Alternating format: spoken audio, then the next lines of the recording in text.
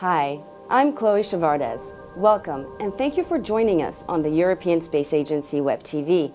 Until now, we've been using ESA's virtual studios to discuss Earth observation, but today, I'd like to talk about Europe's newest rocket, Vega, on which all types of small satellites, including science and Earth-observing missions, will ride into orbit. What we're watching now is Vega's spectacular first launch at the beginning of February, with the heavy Ariane 5 and the medium Soyuz already lifting off from Europe's spaceport in French Guiana. The small Vega has now joined the family. To get a closer look, I have the pleasure of speaking with Stefano Bianchi, the Vega program manager here at the European Space Agency. Hello and welcome. To begin with, let me congratulate you and the whole team for the successful maiden launch, which marked the end of 9 years of development. Could you tell us more on how the program began and the need for a small launcher? Yes, the program began as a European Space Agency program in '98, but it was a program which started in Italy as a background of the '60s, when Italy started to put in orbit the first, one of the first European satellite in the '60s with a Scout launcher, first from the US and then from the San Marco platform in Kenya. So Italy had this, let's say, this will to develop a new launcher, and they started with several studies of small launcher, and then they came in '98 with this proposal to ESA. So we took some years to, let's say, to focus on the configuration of the launcher, and the real development started then in 2003. And this first launch is also known as the Qualification flight. What exactly does that mean, and what were the main goals that you were trying to reach? Qualification flight, let's say, it's really the ultimate test of a launcher, because for the first time we try to test what we can on ground. So we test all the engines, we test the software, we have a simulator, we perform qualification flight at a system level, but then at the end you have to put everything together and see if everything together works. And this is what happens with a qualification flight. You put also together with a ground segment, because also an important point is to launch on time, and so it's what we achieved on that great day, which was February 13, when we launched exactly at the right time and with a wonderful flight. And as you mentioned, the flight tested new technologies. What would you say were the biggest challenges that you and your team have had to overcome? I have to say we had a lot of challenges, because it is a completely new launch system, so new rocket, new ground segment, new industrial organization as well, because it is an Italian prime contractor. We did not have any experiences in launcher system. These were the main challenges. Then we had also challenges in terms of technologies. The choice we did at the beginning to, let's say, to limit the development cost was to reuse as much as possible what is available from Ariane 5, but we focus on a new technology, in particular for solid rocket boosters, with composite cases. So composite case enabled to have a better performances, because we have a lighter structure, and lighter structure means that we have a motor which has better performances. And this was a great challenge, because we have the biggest monolithic composite case motor in the world for the first stage, and the higher mass fraction motor on the third stage. So the Zephyr 9 has the biggest content of propellant in terms of ratio between overall mass and propellant. So we had two very interesting motors in terms of technology, and both worked very well. Then we had also technology on the nozzles of the solid rocket motors in terms of new materials. So materials of a nozzle have to comply with very stringent thermomechanical characteristics, because they have to work at very high temperature and provide steel strength.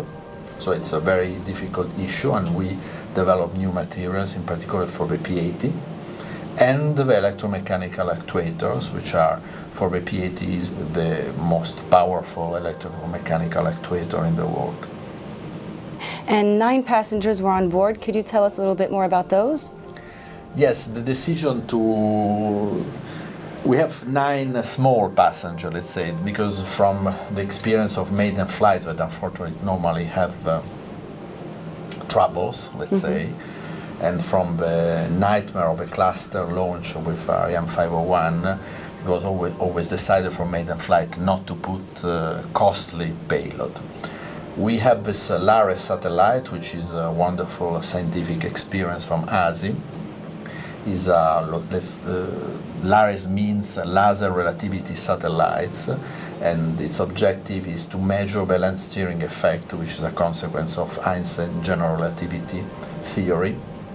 So we will basically measure through laser sent from Earth on the laser, this sphere, which has a diameter of about 40 centimeters and a very high mass. So it's a very dense object of about 400 kilos. In this sphere we have some laser reflectors, so mirrors, diode mirrors, which will reflect the laser sent from Earth, will come back on Earth parallel, and we can measure exactly the time this laser arrives on the satellite, and measure exactly where the satellite is and the impact of this land steering effect. Then we have another satellite technology satellite from University of Bologna, and 7 CubeSat from 7 different European universities. And this, I think, was a wonderful opportunity for university, for students to do something in space and do it and see the result of their work, because at the end what we do for a young generation, for a young generation of engineers, is fundamental, because we are building the future of space, and it's the best school is to do something and see the results of your work. And this was a decision taken for this Vega maiden flight. And on a more personal note, now that the launch is behind us, are there any critical moments in particular during the launch, which lasted about an hour and a half from liftoff up to the release of the satellites, that you could share with us? Any moments of doubt or tension? But you can imagine that 9 years of work concentrated in 1 hour, 1 hour and a half, in particular with a liftoff, which is a very tense moment, is something which will remains in your earth, and it was quite difficult, in particular at the beginning, because there are so many things which can go wrong, and if something goes wrong, you are dead, because the launcher is destroyed or you lose your mission. And in particular, the first phase of with the atmospheric phase, with the first stage, it's really the phase in which you have the highest number of potential problems. It went perfectly well. Then we had almost a heart attack when we had the separation of the third stage, because we lost for a few seconds the telemetry, so meaning that we had no data from the launcher, and we thought that there was a problem on the engine. So suddenly said, oh, we have no more data from the engine, no more data from the launcher. We said, oh my God, we are really in trouble. And after a few seconds, la directrice des opérations started to say, trajectory is nominal, pressure of engine is nominal, so it was a huge relief, and the mission went on up to the end. What is really amazing is that we have really good results. Now we are at 3 weeks from the launch, and we went through a detailed analysis of the data, and apart of this loss of telemetry, all the rest went perfectly well. And so now what comes next? I understand that Vega is already booked for 6 missions? Yes, we have quite a lot of new missions, because the fact of having a European launcher which starts on time is a fundamental thing, because we have no European launcher for this class. But everybody was expecting the first launch, because reliability is the first issue for a customer. So now customers are starting to come to us, and I think we will be very booked for the future.